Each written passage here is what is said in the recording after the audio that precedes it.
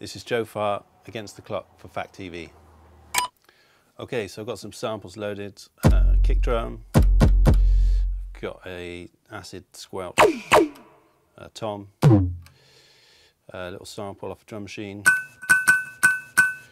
hi-hat, and another old drum machine sample. So I'm going to start with the first small sample.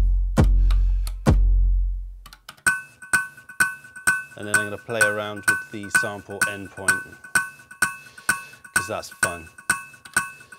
So I'm going to loop it first of all, and then change the endpoint. And then I'm going to modulate that with an LFO.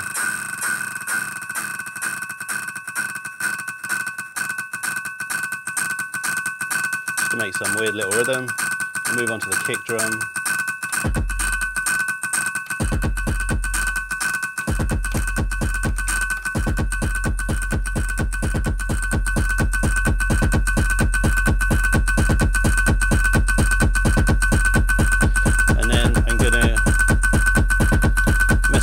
Filter on that kick drum to open it up so it kind of swells.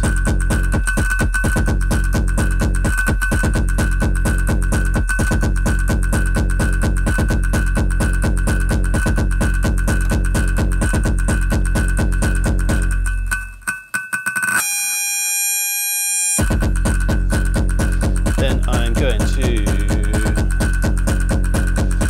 mess with some hi-hats.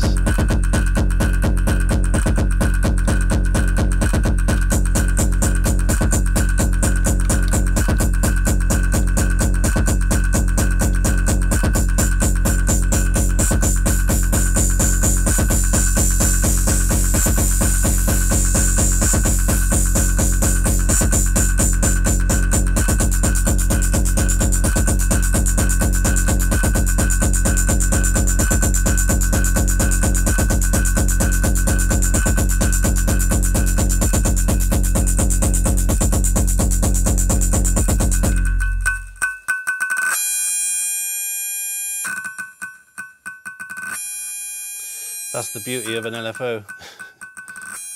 And then I'm going to put on the other old drum machine sample.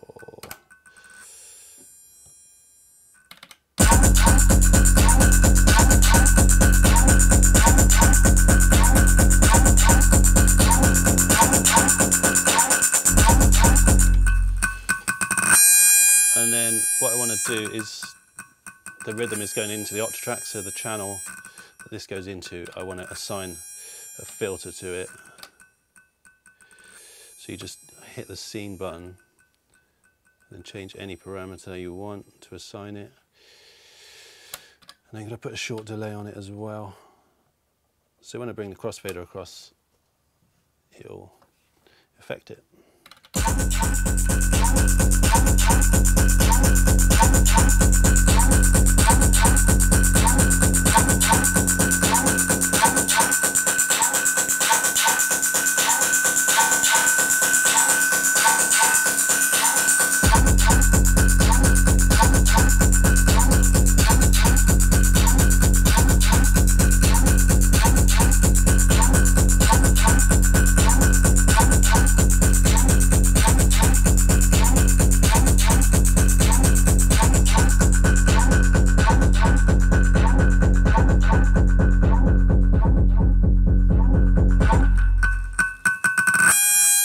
Right, so I'm fairly happy with all that. I'm going to record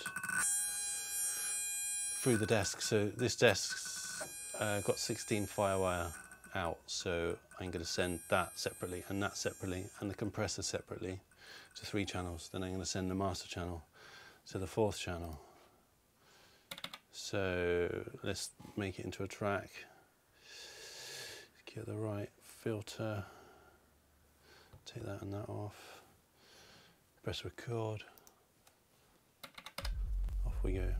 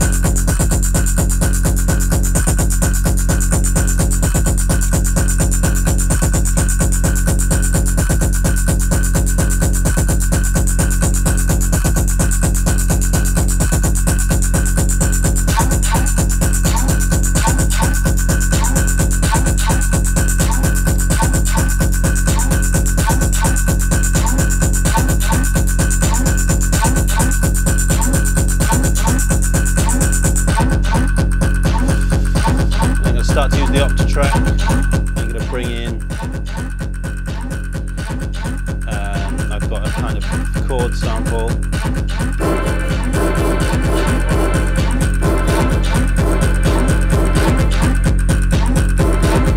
I'm just going to put on the right channel.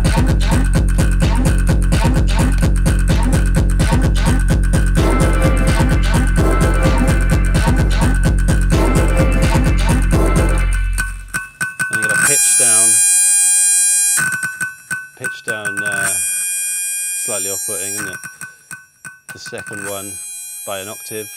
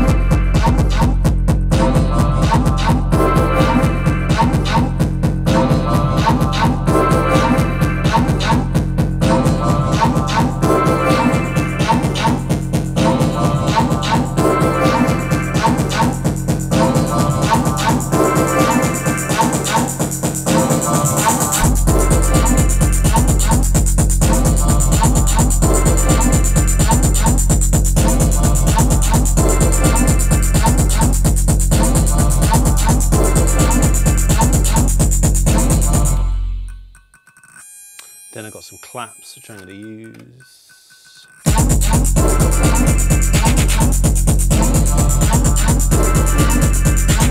And I've got a flanger on that, which I'm going to automate the flanger.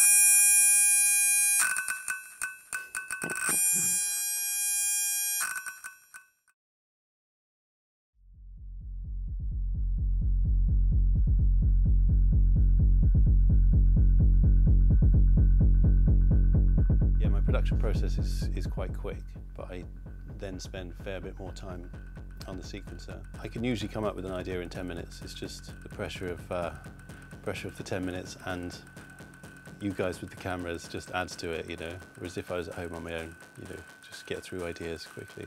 I'll come up with an idea as I'm falling asleep and run into the studio and write it down or sing it into a microphone or whatever. Or I could just be jamming and something will jump out at me and then I'll realise at that point that that can be a track. Or I'm sat in an airport and I've got my recorder with me and I'm just, you know, recording the atmosphere, and then I can just edit that and then you know, it's techno, so you find a 4-bar loop out of that and you're away. So I can't stand just staring at a computer all the time. I could just use these all the time, but I find that bringing in sounds from the outside world, you know, found sounds, just makes for a different sort of texture and makes it a bit deeper, I think.